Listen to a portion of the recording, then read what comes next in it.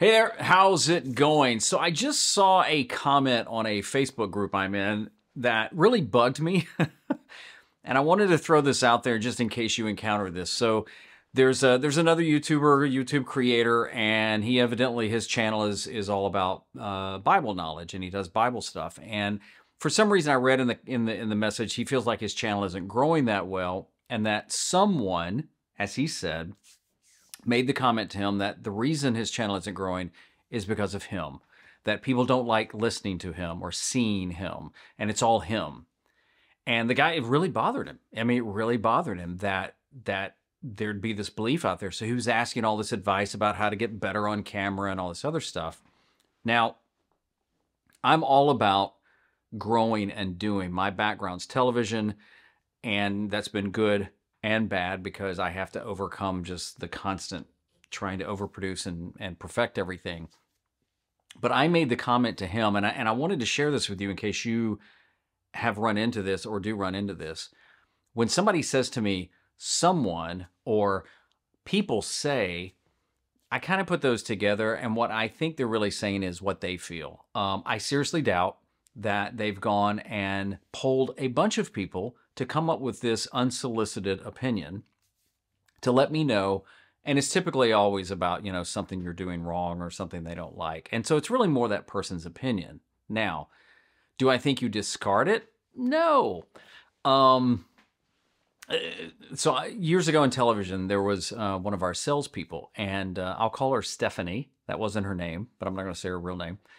And she was a ball of energy, and she was a pain in the butt. She was it was constantly complaining about something, constantly trying to do things, not unethical, but a lot of times really kind of pushing things that we could do as a station. She would never take no for an answer, and I'm all about initiative, but a lot of times it was like, Stephanie, no, we can't do that because of X, Y, or Z. But the thing is, though, I always listened to what she was saying, even if it was a complaint, and there were always complaints about something, because I didn't want to just completely write her off and completely discount what she was saying, because what if she said something and I go, that's fair, or that's a good point. So I say that with a grain of salt, that whenever you and I do this, I think whenever you decide to publish content for public on the World Wide Web, you're kind of allowing others to armchair quarterback you, if you will. And I love NFL, and I can tell you what most of the coaches are doing wrong, what the players should have done better, and I've never played professional sports in my life. But that's kind of what people do. They sit and judge. I think a lot of times when I've had really more negative comments, people kind of poking at things I've done, especially on YouTube, most of those don't even have channels, or most of them don't even have content on their channels. They're not even producing. I'm not talking about perfection. I'm just talking about putting yourself out there, realizing there's always going to be somebody that doesn't like you, doesn't like your content, doesn't like your delivery. Here's an example.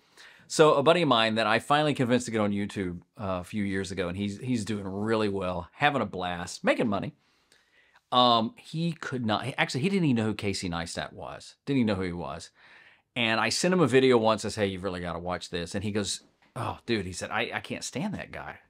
And what happened is, and this is what YouTube does, when you watch something, they'll think, oh, you're interested in this. So the next time he goes on YouTube, he's got served up all these Casey videos.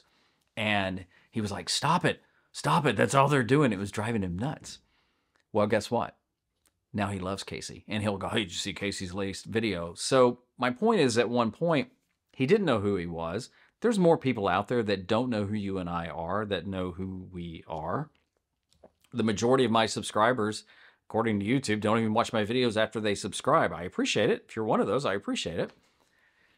But, there's more people in this world that don't even know we exist. And then what I have found, some people just kind of get off on just trying to grind people. And I've had some negative comments. Thankfully, not a ton. But, I think you listen with a grain of salt to constructive criticism, from where it's coming from. You know, I recently wrote a book, finally. And, you know, I couldn't really critique other people about writing books because I'd never written one. Now, I've also only written one, so you have to weigh that. But I just wanted to share this because this other YouTube creator was really beat up, and he was asking all these other people about how to get better. I do believe that we can get better at our crafts, if you will. I've been doing this a long, long time. It comes easy to me, natural, if you will, just to sit down in front of a camera and start talking like I'm talking on a mic. But that doesn't mean I can't grow and do different things. So I just wanted to share this in case you run into one of those situations where people are telling you that you are the problem. You're the reason that your videos aren't growing because they're not that, you know, you're not that good on camera. Maybe you do need to get better. Maybe you do need to grow. But also know that not everybody likes everything we do, and that's okay too.